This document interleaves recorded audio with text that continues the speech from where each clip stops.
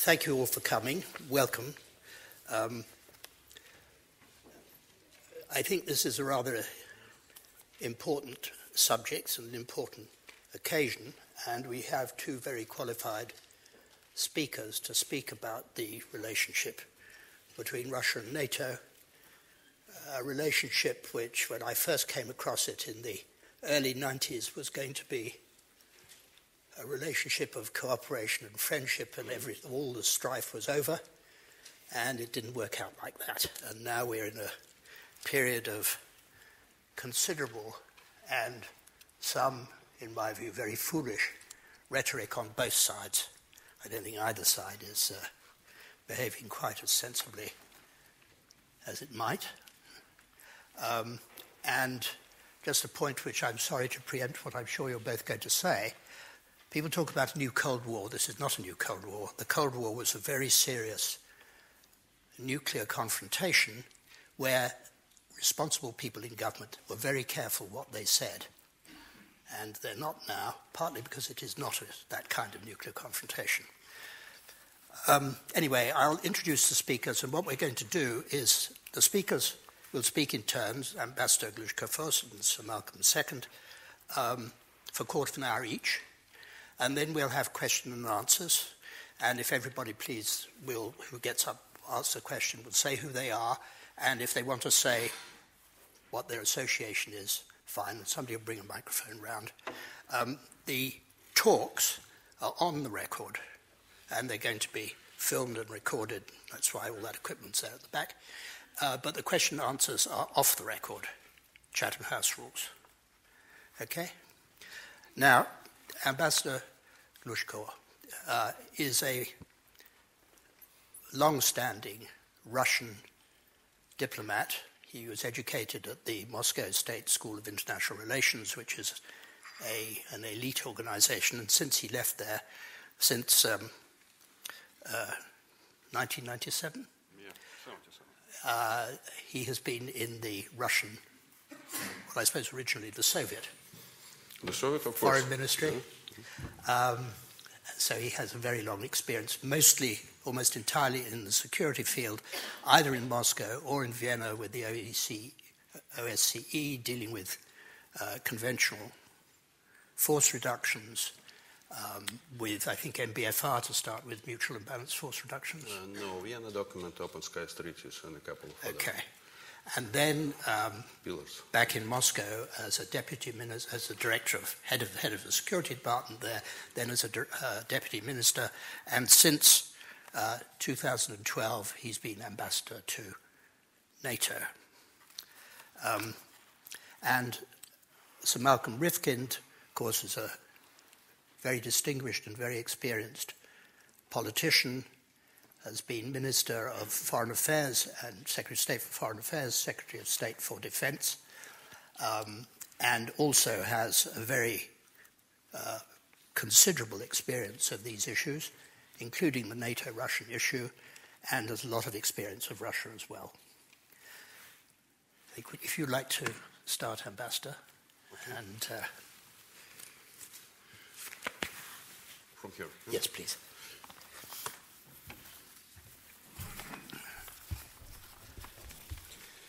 Well, first of all, I would like to thank very much the RUSI for this possibility to speak in the oldest think tank institution of the United Kingdom. Well, my topic will be about NATO-Russia relations and European security. And may I start by saying that the history of NATO-Russia relations, and even in the better times, always was a source of criticism in my country. Many people really did believe that NATO, as a security instrument inherited from the Cold War time and invented for deterring the Soviet Union and later Russia, could not be engaged as a security partner of the Russian Federation. There were those who were trying to endow the NATO-Russia Council with some magic power and capacity to solve any security issue. Over the years, both sides got frustrated. NATO is still there in search for its niche and raison d'etre in international regional security. NRC did not turn out to be an all-weather capacity, all-weather institution that could and should operate in times of peace and crises. Now we see that the body got almost paralyzed as a result of NATO's decisions to freeze all practical cooperation with Russia. Of course, the quality of relations between Russia and NATO in many ways defines the quality of European security, our common security. Both Russia and NATO remain key political factors in Europe, and the lack of all-weather dialogue between them is, of course, not normal and even destructive. Many in Europe and in the United States tend to blame Russia for the current crisis, accusing us of violations of international law and order, of our aggressive behavior. We often hear from the West that the West has done its utmost to promote genuine partnership with Russia, with Moscow being reluctant to cooperate. But let me ask you, what kind of international order we are talking about?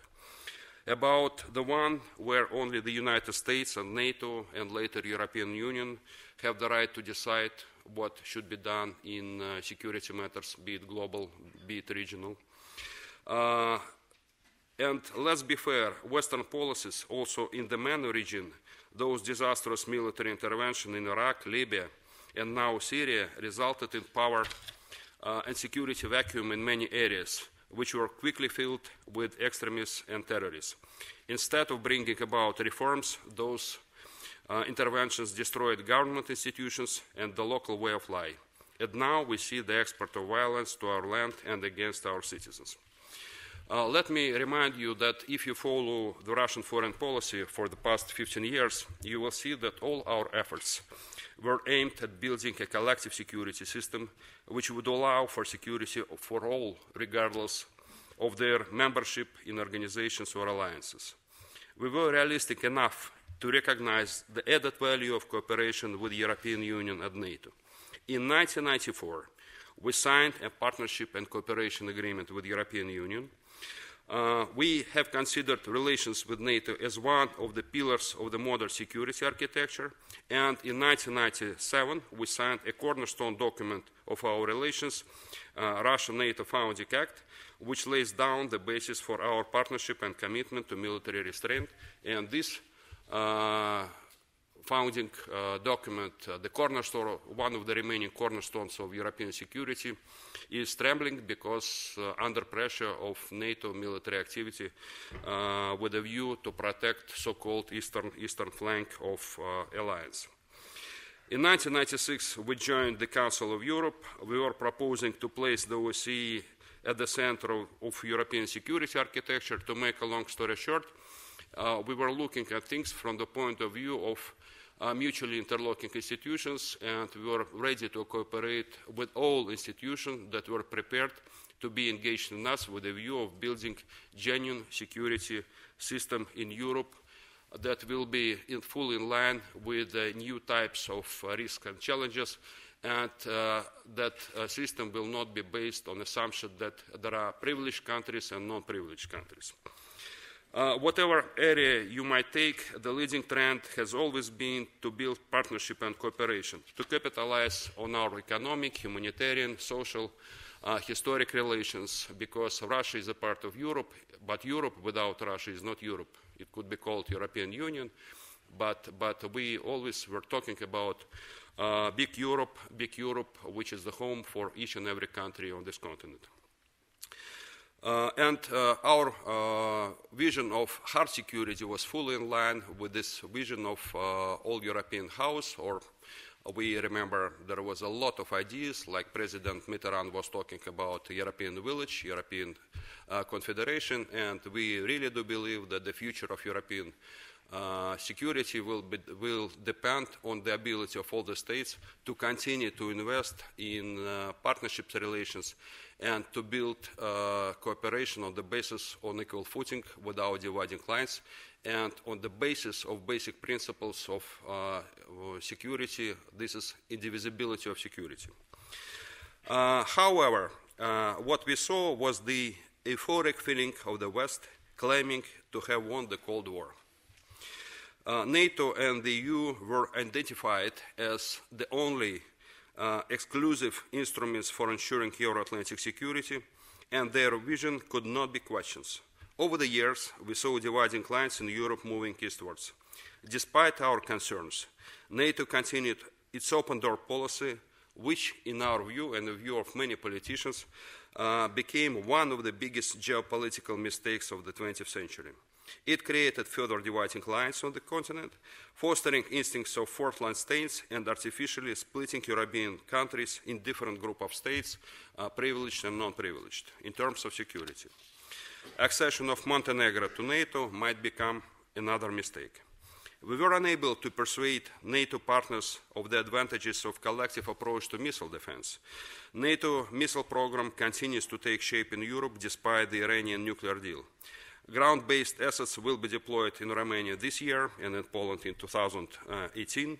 More ships with missile defense systems are being deployed to patrol seas closer to our borders. And all this is part of the global project that creates real risks for Russia's nuclear deterrent forces and strategic stability. Looking into the future, I see two major tasks for Russia and NATO and the West more broadly. First of all, we have to overcome the material legacy of the Cold War. Not long ago, we thought that this task belonged to the past, but with the Ukrainian crisis, Cold War instincts were revived. And you can see that by the speed at which NATO made U-turn and suspended all practical cooperation with Russia, refocusing its military planning on countering so-called threats coming from the East.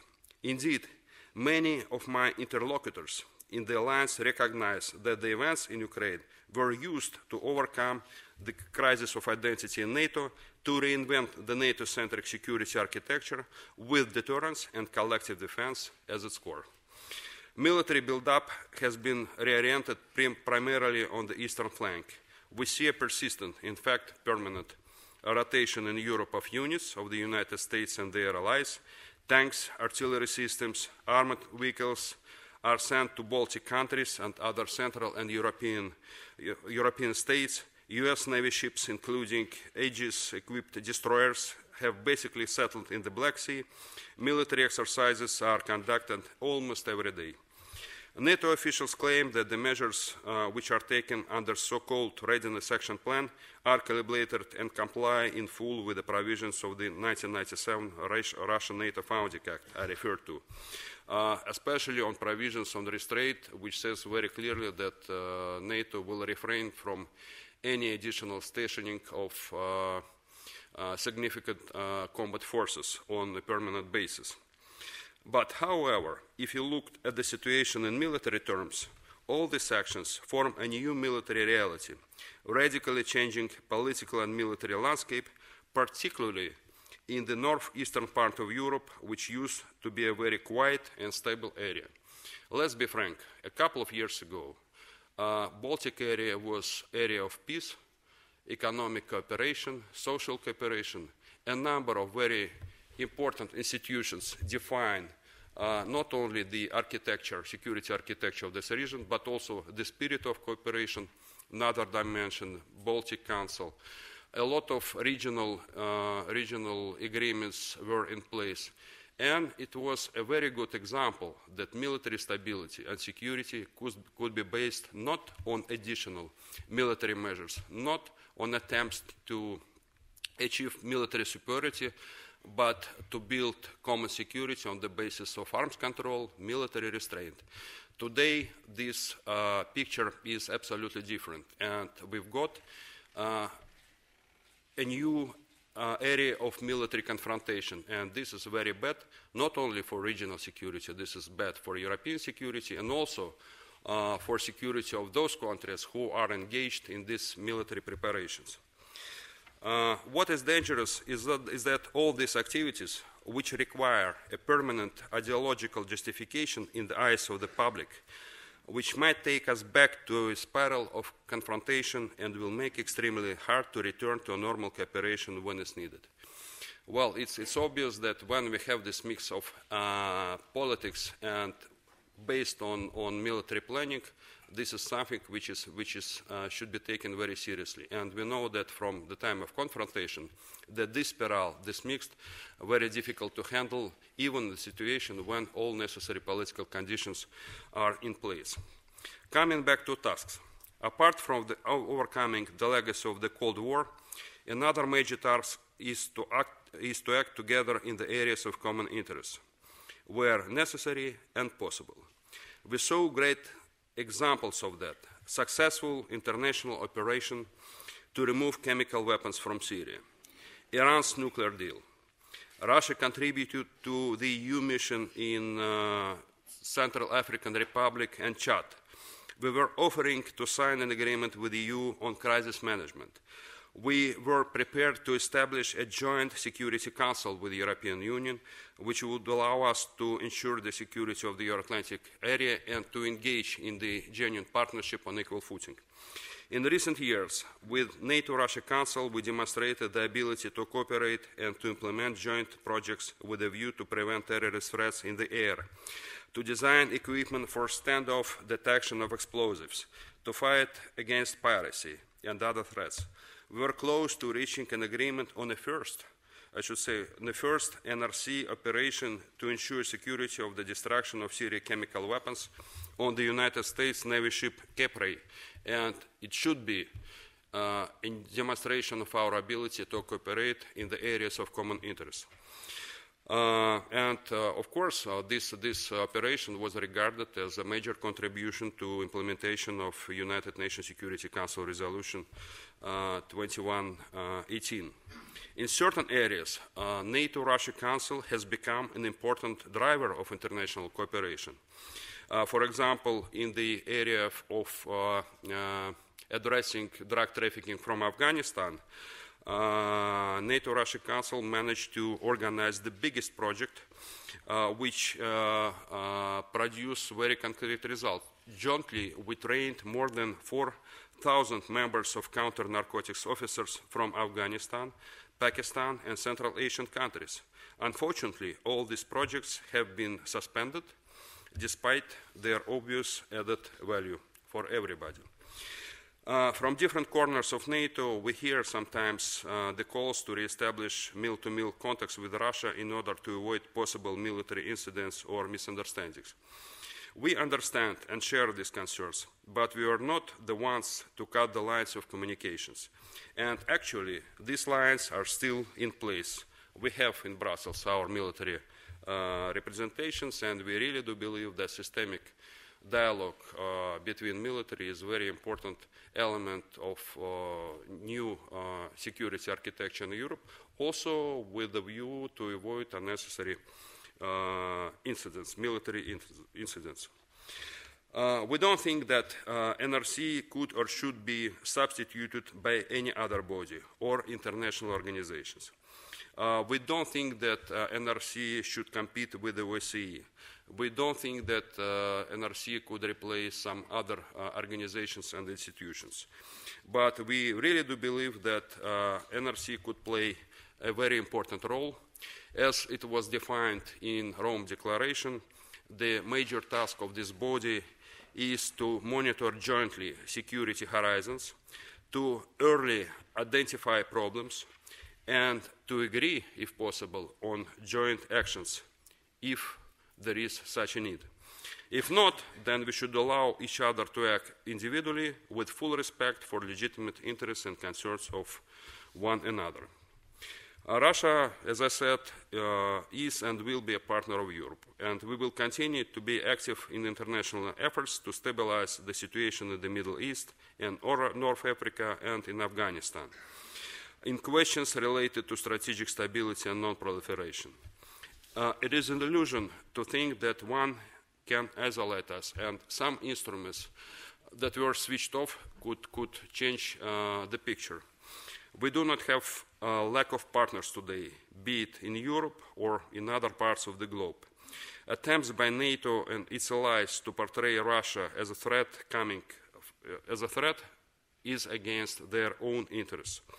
Such attempts cut NATO from a constructive work where cooperation with Russia is critical, first of all in the fight against terrorism in Afghanistan and in stabilization of the situation in MENA region.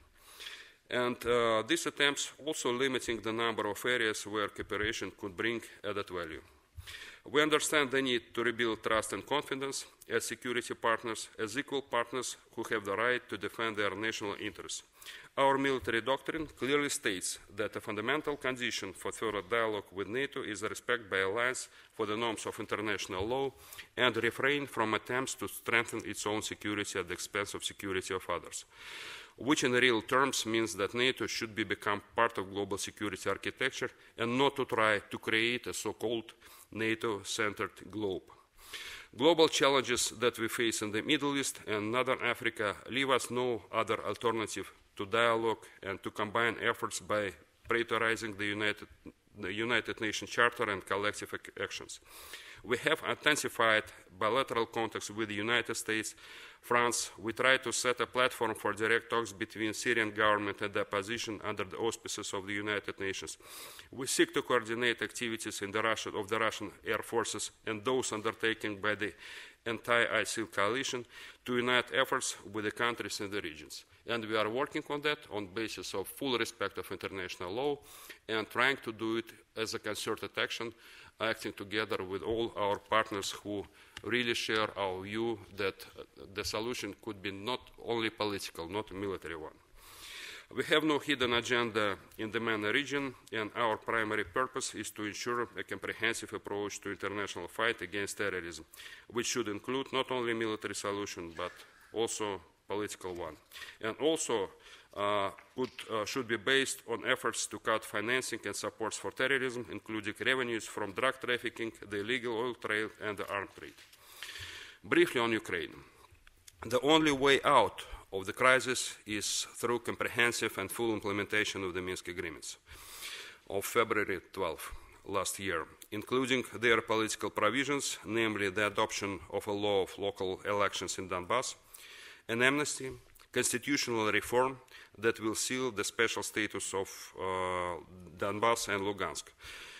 Ukraine's territorial integrity must be secured with the understanding that the peoples of Donbass should be engaged in defining key elements of the country's political system in line with the provisions of the Minsk Agreement. We believe that if we follow this path, solution will be within our reach. Thank you.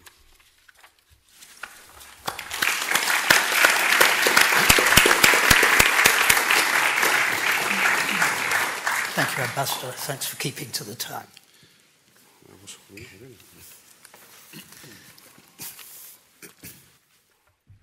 Ladies and gentlemen, when I'm in the presence not just of one but of two distinguished ambassadors, I, as a mere politician, am just ever so slightly nervous. It has been said that ambassadors are people who can be disarming, especially when their countries are not. And that is true of probably most countries that we take an interest in. It's not my purpose this afternoon simply to say that the very bad relationship between NATO and Russia is entirely the fault of Russia and that NATO is completely innocent of any responsibility. When you look back over the last 30 years, it would be unwise to make such a claim. And I think it is indeed valid to say that at certain periods in the immediate aftermath of the end of the Cold War, NATO was somewhat triumphalist in its approach to what had happened. And I've always personally believed that the Kosovo war was one that was pursued without proper consideration of Russia's interest, and the need to get a wider support if that action was to be taken. The West did not have vital interests at stake in its operation in Kosovo, and therefore there was, in my personal view, and I've always taken this view, a wider dialogue should have been conducted at that time. But I think to understand the deterioration of relationships between Russia and NATO in the recent past, you have to go back quite some way. You have to go back not just to the events in the Maidan and the downfall of Yanukovych and what followed from that. You have to go back even earlier than the enlargement of NATO to include some of the new democracies of Eastern Europe, including the Baltic states. You have to go back to the end of the Cold War itself. And we often forget that what happened at that period was not one historic event, it was three separate events. It was the end, as Rodric Braithwaite said, of the Cold War, a strategic battle between NATO and the Soviet Union, which could have resulted in a nuclear-based Third World War. That was one dramatic achievement, and we have not gone back to that, not remotely. I was at the Munich Security Conference a couple of weeks ago. I was very sad to hear President Medvedev and Prime Minister Medvedev actually referring to us being in a new Cold War situation. That is a gross exaggeration, and I think he must know that as well as the rest of us. But what happened in 1991 was not just the end of the Cold War, nor was it the end, just also the end of the battle between communism and capitalism. These were two major historic events, but there was a third event, which is most relevant to what we're discussing today. And that was the collapse of Europe's last empire, the Russian Empire, when the Soviet Union imploded, disintegrated into 15 separate countries. The British Empire, the French Empire, other Western European empires had gone much earlier. This was the last European empire to implode. Somebody once said that Britain had an empire, Russia was an empire. And there's some significance in that. It is part of the inference, not the express claim, but the inference of what is said in Moscow quite often nowadays, that somehow that collapse of the Soviet Union, the end of the Soviet Union as a state, which President Putin has famously said many years ago was the greatest geopolitical disaster of his lifetime. That's the thing he most regrets about the history. There was the collapse of the Soviet Union as a state and its disintegration into 15 countries, particularly Ukraine, of course. The inference is sometimes that the West was behind that, that this was some part of an American-inspired plot to weaken Russia. Anyone with even a basic knowledge of the history of those days knows it was, if anything, the opposite. President George Bush, the first President Bush, made that well-known visit to Kiev when the Ukrainians were contemplating declaring their independence. And he made a speech in the Ukrainian parliament trying to encourage them not to break away from the Soviet Union. So upset were Ukrainian nationalists, it became known as the Chicken Kiev speech thereafter, which he had to live with and try and justify for years, because he was afraid that the nuclear weapons in Ukraine would no longer be in the control of Moscow, and who knows who might control them. And because he was concerned that the new leadership that might emerge in Ukraine might be less liberal, more revanchist than Mr. Gorbachev represented. So far from the United States or NATO actually actively encouraging the breakup of the Soviet Union, there was differences of view. Some welcomed it. There was deep unease as to what it might imply. But I think what our Russian friends never seriously asked themselves, never mind share with the rest of us, is why was the rest of the Soviet Union so desperate to get away from Russian control? Why did they see this as a historic opportunity to become independent? And why have all the countries of the former Warsaw Pact been so keen to join NATO?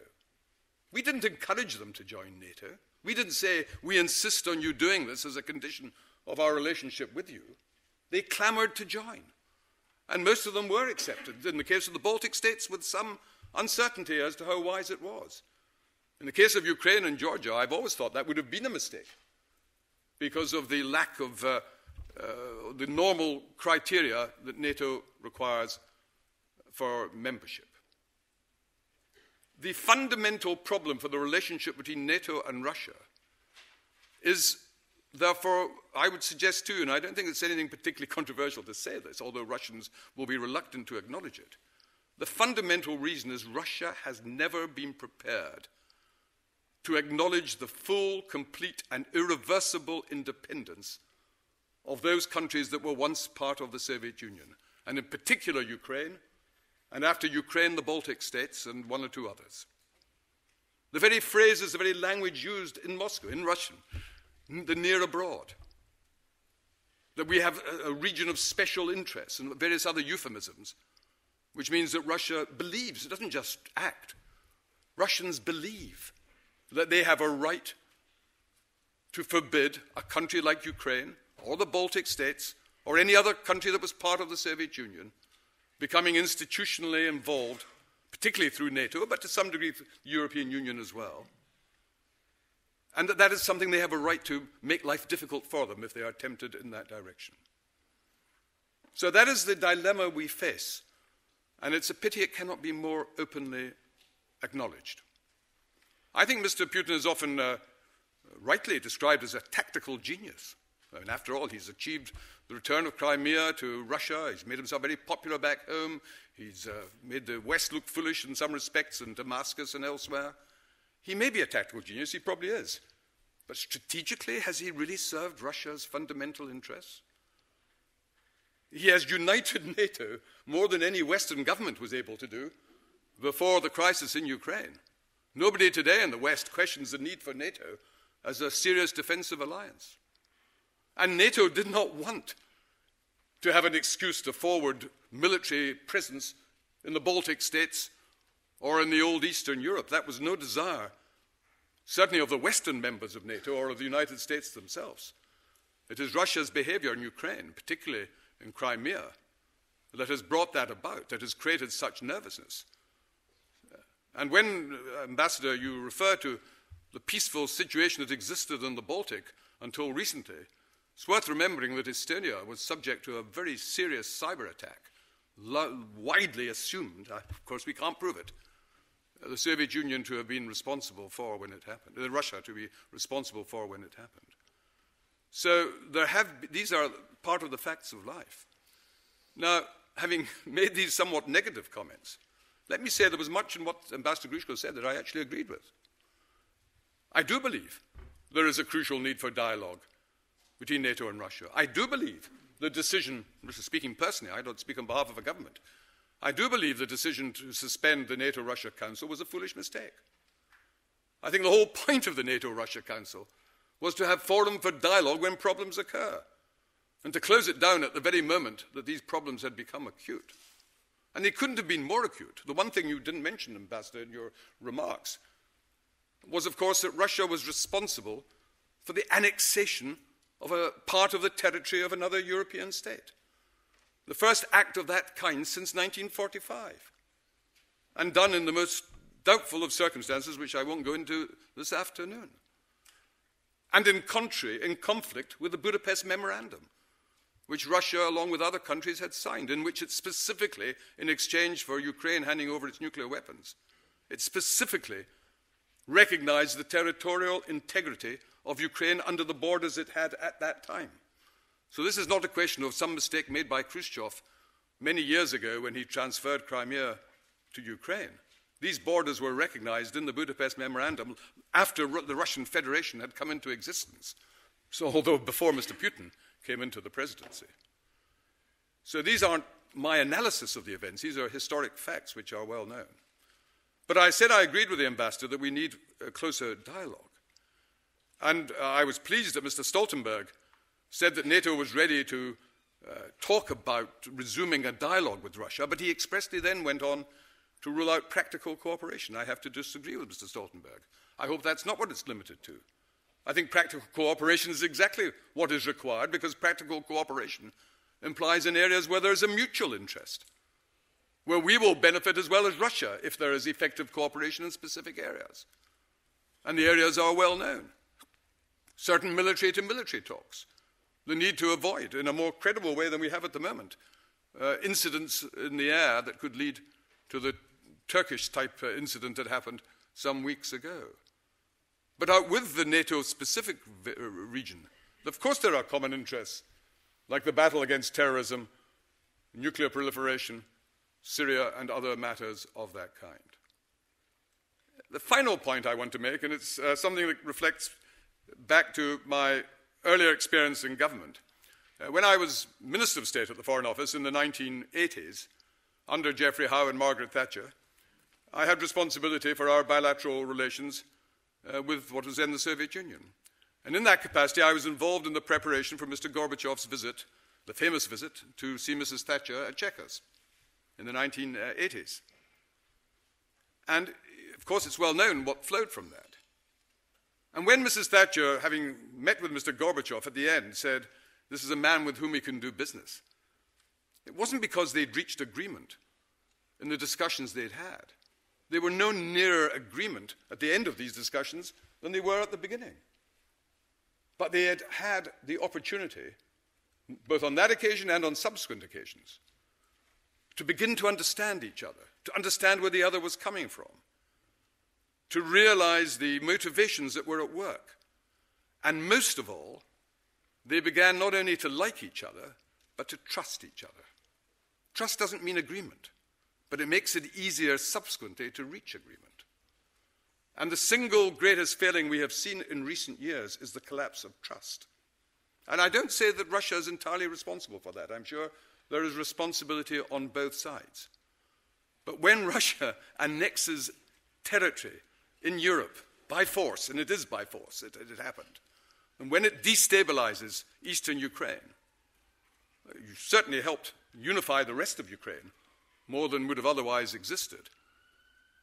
But there is turmoil in Europe of a very unfortunate kind. So I simply conclude by saying, let us have the dialogue that the ambassador was referring to. Let it go further than NATO is currently contemplating. And let it not just be dialogue between ambassadors or between officials, or even just between foreign ministers, because I doubt whether dialogue between Mr. Lavrov and Mr. Kerry will by itself take us very far. Ultimately, we have to work in the not-too-distant future between the people at the very top getting to meet each other, to know each other, not because they'll reach agreement the first time or even the second time, but until that dialogue begins, then the prospect of ever reaching agreement will simply recede into the distant future. Thank you.